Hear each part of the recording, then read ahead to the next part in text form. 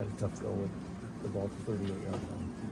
Put our defense in a poor position. I think what's most disheartening is we talked about this very situation on Saturday.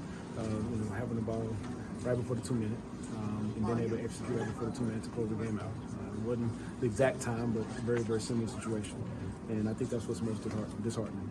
Not being able to take what we talked about in practice and in preparation and not close the game out like we needed to today. Now you go into the bye week on a couple of losses instead of bouncing in on a win. Yeah, without question. The light is still on. It's very, very dim. But we have opportunity to come out of the bye, get healthy, and find a way to put a couple of perfect games together and try to close the year out the right way.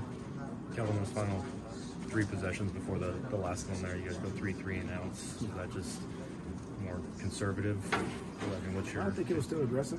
We didn't execute, the plays that were called. I think they did a really good job on second down, pressuring us on second down.